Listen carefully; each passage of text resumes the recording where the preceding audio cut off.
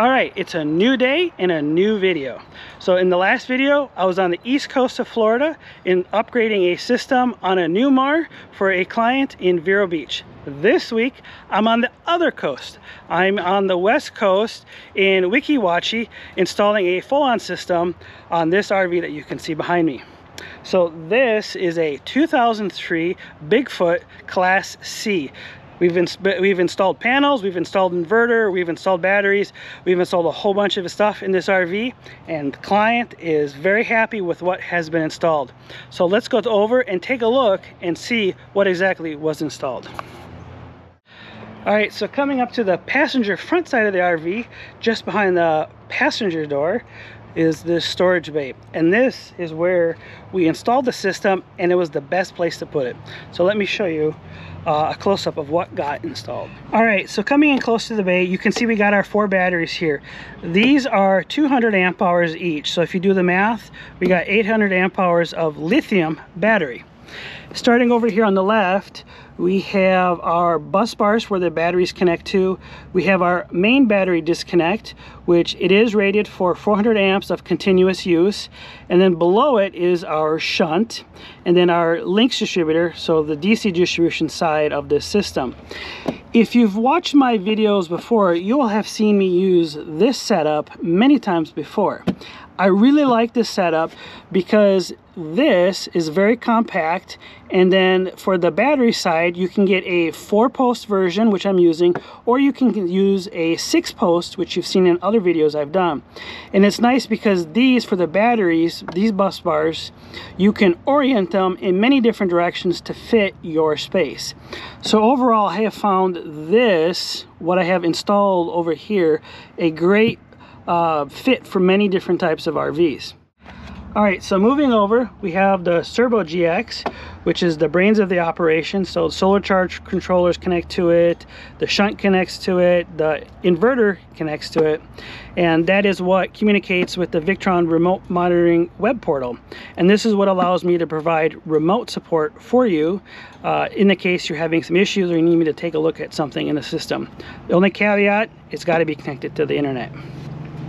So below the servo is we have a smart battery protect, and this has been installed in the system because the DC side of the coach has been tied into this new system. And so when the battery gets to a low voltage, this will actually disconnect the DC side before the batteries are fully drained. Up here is we have a MultiPlus 2, and it is a 3000 VA, so 2400 watt inverter charger. That's sitting up here, and yes, there is plenty of airflow behind it for it to keep cool. So keep moving over here to the right. We have a fuse here, a mega fuse, that is for our alternator charging. It's here and not inside the Lynx distributor because you can put 4 fuses inside the Lynx, and we have 5 devices we needed to connect to the system. All right, so we have our 2 PV disconnects here and our 2 solar charge controllers, and then down here we have our Orion DC to DC 30 amp alternator charging, and this is the breaker for it. So why did we go with 2 solar charge controllers instead of 1 larger one? Well, let me answer that once we get up on the roof. But for now, this is what the bay looks like. Neat, tidy, organized. And I forgot to mention, on top of the batteries, I use MRBF fuses because of their interrupt rating. So if they were to trip and if there was a surge of power, there's less likely chance that an MRBF fuse is going to fuse its self back together. Whereas with a mega fuse, on the battery side, there's a chance a mega fuse could fuse itself back together with a large surge of power. So use MRBF fuses on your batteries, people. It's safer and it's better with lithium. All right, so this is the bay, and so let's now hop up on the roof and I'll show you and explain what was installed, how many panels were installed up on the roof, and why I chose to go with 2 solar charge controllers versus 1 larger one. All right, so I'm up on the roof of that Bigfoot RV. So you'll see here, I'll pan around here a second. So this is towards the front of the RV, and you can count, there's 4 panels on the front half of the RV. If I walk towards the front, you can then, I'll show you, the back half of the RV, there's 3 panels. Again, doing the math, that means we have 7 panels installed on this RV. These panels I went with were the brand new Rich Solar 250 watt panels. They're 12 volt panels. So the reason why I went with 2 solar charge controllers is because we have 7 panels. If we wanted one larger, we'd either have to go down to 6 panels or we would have to go up to 8 panels, and there just wasn't room for an 8th panel on this roof, and the user wanted to maximize the amount of solar they could get up on this roof. So 7 panels, 2 solar charge controllers, 4 and 3. Let me zoom in here and I'll show you something cool about these panels. Alright, so here's a close-up of the panel. This is one panel and it's 250 watts. Do you see this line down here in the middle? As it was explained to me by Rich Solar, this is basically a 125 watt panel and a 125 watt panel that are glued together. And why is this important? Is because it improves shading performance.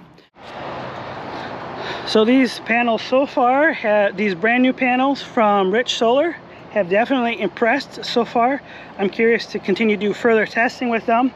They are about 4 inches wider and about 2 inches longer, so they're not going to work with every install, but if you have a wide body or if you don't have a lot of stuff on the roof, these are definitely some good panels to get. Alright, so coming inside, just above the main door, as you can see, is where we installed the touchscreen for the Turbo GX. This is a great screen to have because you can see the status of the system is very easy to read compared to some other competitors on the market. So you can see your AC load, your solar coming in, DC load, battery status, and shore power status. So very convenient to have and a great location to put it.